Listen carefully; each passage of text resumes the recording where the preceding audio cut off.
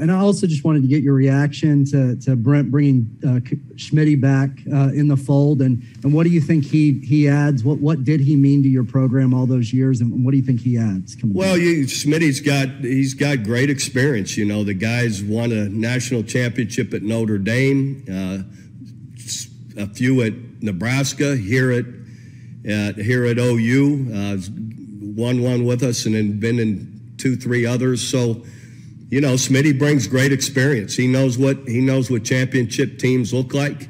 He knows what championship teams work like, and you know, and how they react to the work. And so we're, you know, very fortunate to have him back. And again, there's not a better strength coach in the country. So our guys will be lucky to have a guy like that to work with every day, who's going to maximize their ability and their talent. And you know, and he's gonna develop our guys in the right ways, and I'm excited to see it. Back to Schmidt. You may have seen it. A lot of your former players have been on Twitter telling their favorite Schmidt story. So I'm just wondering, do you have a favorite Schmidt story from those 18 years? Well, I've got way too many, but the bottom line is he's gonna, you know, players at this level should want to be challenged, should want to be pushed to reach their max, you know, to max out their ability, their toughness, everything that they're doing.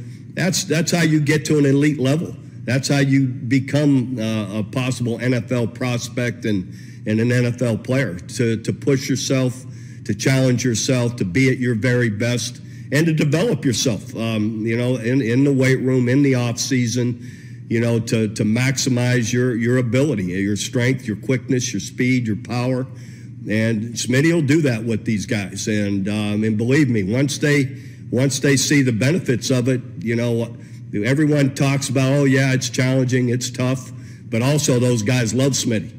All those NFL guys are back hugging him all the time, and credit him, you know, with helping put them in that position. So, you know, our guys will be excited to work with them. For more information, you can visit TulsaWorld.com.